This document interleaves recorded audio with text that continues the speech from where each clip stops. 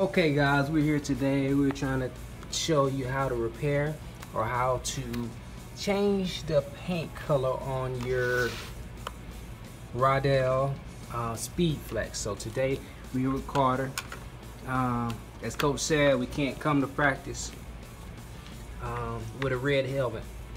In our team colors, we have to go with matte black.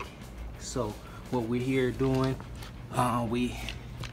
we're gonna get this thing matte black from cherry red, Gilbert red, championship 2019 to we're gonna get this thing a matte black, and we're gonna go over the things we're using to get this thing squared away. First thing you're gonna need to do, we'll leave the link in the bio or in the description, or you guys can just reach out to us because we're mainly making this video for you guys. We know season is coming up, but we went on to Walmart and got us some sanding sponges. And with the sanding sponges, because it works on woods and all different kind of metals, we got the one with two, where you have the fine, medium coarse, or whatnot, so it can take out those scratches if your son scratched your helmet a lot and you want a good flat surface. You don't want those cuts in there, because when you paint it, it'll come up the other color. So we're just kind of priming the surface right now. And what you will need, you need your Phillips screwdriver, and we have a flathead. So right now we're just gonna come to, because we're gonna have to end up taking off all of these different parts, taking off the face mask, and so we can get all the little whatnots to get it colored. So you guys just hang tough.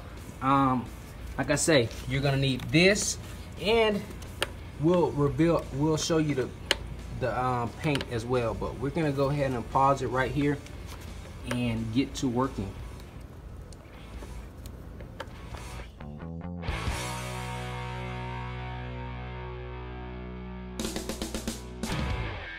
All right guys, I wanted to slow it down for a second to just give you a tip. As you take out these screws here, you have a back part that's coming out. So you may want to go ahead and just pair the same screw with the same washer or back drive nut. It's a long nut, basically what it is. Just pair it up so when everything's loose, you won't have everything mixed up. So that was just a tidbit.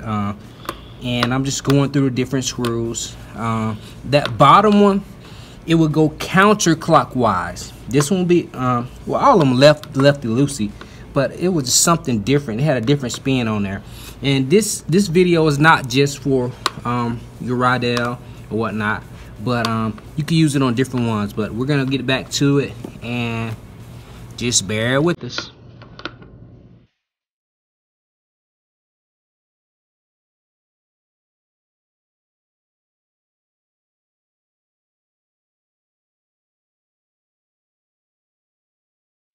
All right guys, we got down to this part where you're taking off, because on the Speed you have the good quick release chin strap thingy, and you look at it and there's no way to take it off. Don't panic, because on the bottom, on the back end, there's a washer that's on the inside.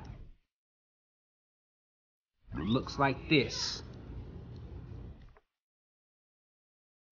A washer on the inside that looks like this, and all it's doing is connecting to the outside and keep it in place.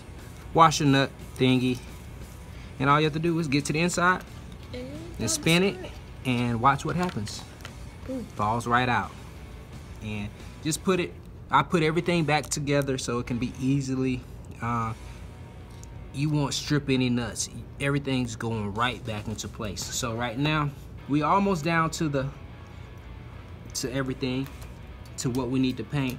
We're gonna take out the cushion and everything, because we're going with a black coloring. So I really don't mind this turning black. It's being gray, black right there.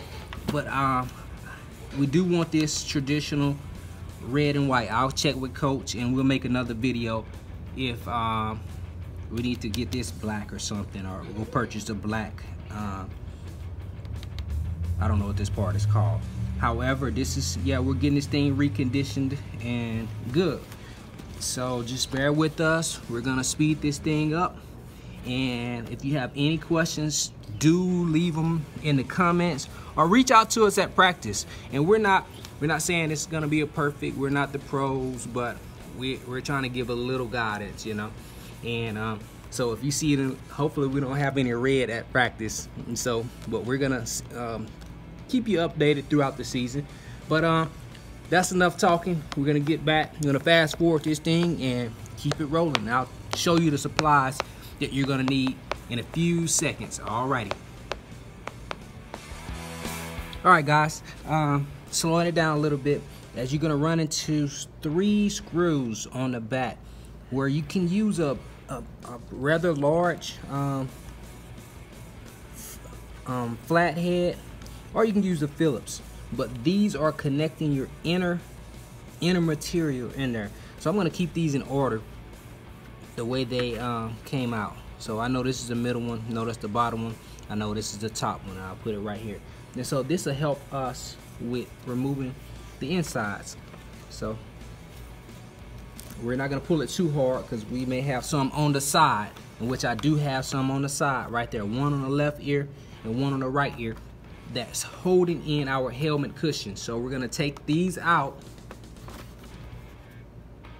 because we're gonna give you a count as to how many of them there are, and it looks like you have about 5 of them. Just hold tight. All right, that's out, son. That's out. So pull it out, and we just put them in the place of the helmet. All right. So when we take it out, when we put it back in, everything will fit perfectly. It'll be in its original spot versus, you know, just putting it in a regular helmet. It's out, son.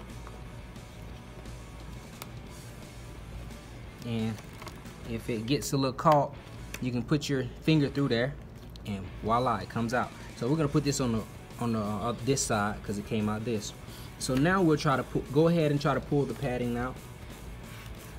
Okay, so that's hold on, and you kind of just gently figure out what's going on. You have Velcro and all of that stuff, but when you're pulling it out, at least see how the configuration is, so when you put it back in there, you won't have the front side and the back side and the back side and the front side. And so you won't panic, guys, and it actually has the what side it goes on here. So it has left, right, and these are good cushions or whatnot, or they may be replaced. If they need to be replaced, they do have a model number on there, and I'm sure you can go to the Riddelle website excuse me, and get those materials you need, because as you see, this is out. We're out. We have air fitting. We're gonna clean this, wash it down a little bit, and I think this is machine wash. We'll let you know later on how that goes. So we have this core out.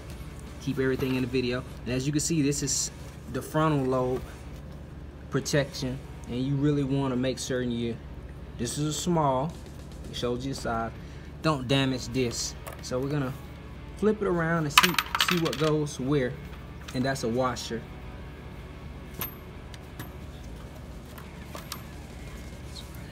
And up under the bottom, how do you get this off? There's a Phillips screw. I'm gonna get closer, hold on, before he takes it out.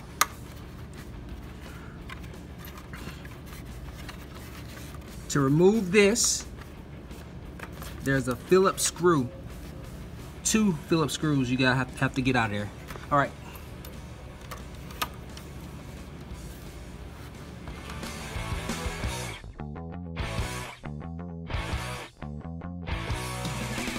Hey guys, just giving you a little tidbit. You want to make sure you prime this thing out really good. Trying to take away any shininess or whatnot. So, because you want it to be able to stick, that paint to be able to stick. And we're hitting this, when we do coat it with paint, the primer is just right. Even though the paint we're using includes primer, we're doing our own priming just to, you know, touch all edges. Another tip, when you want to paint, when you have a helmet this color, you don't want red sticking out of your black. So you definitely want to get the inside of your helmet. We got the inside of the helmet, and we're not gonna go into much detail on the inside of the helmet, but we will prime around the edges, you know, so because that may be touched a little bit, you know. We want to be consistent with the team, even though we're doing it on our time. You definitely want to spray paint the inside. Can you flip it so we can get the inside? It's not going to be the fine detail #1 paint job inside of there, because we're going to have our padding and stuff like that. But you do want to get a 1-coater or something on there, just to, you know, just for cosmetics reasons. All right, we can flip it on back over.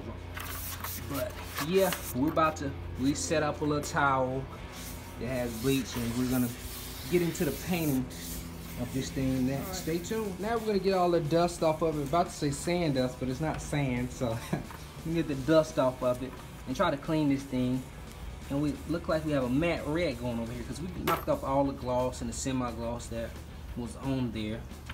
Like I say, then again, I'm not the paint expert or nothing, but this was a nice shiny helmet. But okay, I'm seeing spots where you can see it. You still right there? Okay. Put it to the other side. And I see a potential area. See how it shines? I want to get that flat. Can you be still? See how that shines? We want to get rid of that, because that means the paint's not going to stick if we have it glossy like that. So we're going to go over it again with that primer and try to dull it out, so we have no paint. We're just on plastic and what we're applying on there. So that's where we are. And another tip, remember the great things we had in there on the helmet? We went ahead and took those out so we can have a cleaner finish and get these little edges a little bit closer, because that's a high impact area with football. And if we didn't have the best coating right there, didn't prime it, we would run into potential of having red paint right there. And we don't want to be painting mid-season, because I know he's going to be in the gridiron action. But pay attention to the nuts. This side goes in, and that side is your outside. The sides of the rivets go inside. That's your outside. So your little donuts. There's 2 of them, left and right. And guys, if you need any help, you know, reach out to us. We'll be glad to take care of your helmet for you. It could be